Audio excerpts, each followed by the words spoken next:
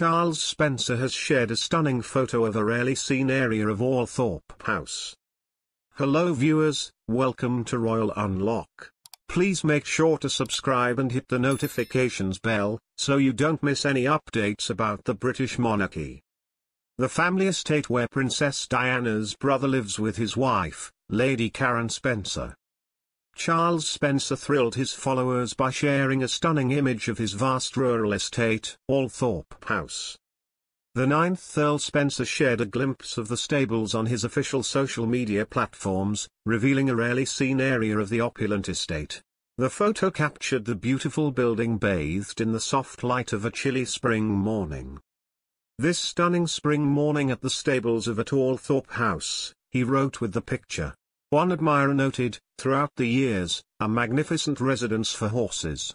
Another follower chimed in, "Your stable's snapshots are captivating. It's a gorgeous structure. If possible, could you share some interior photos too?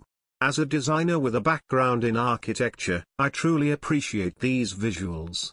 Thanks for sharing." The Earl gained attention recently when his memoir, A Very Private School, was published. In this courageous account, Charles bravely reveals the abuse he experienced at Maidwell Prep School. He also mentions a moment where he shared his sister Diana's fears. He mentioned that Diana took care of him as she was almost 3 years older. She mentioned feeling helpless when she heard him cry from fear of the dark and being unable to come to his aid.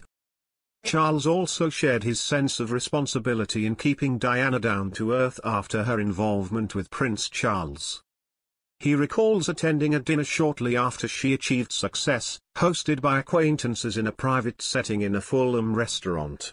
He noticed everyone was overly flattering towards her, but he understood his role as her sibling was to stay grounded and unchanged.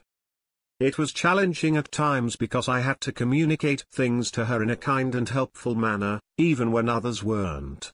It was hard for her to hear anything other than positivity, but as her brother, I felt it was my responsibility."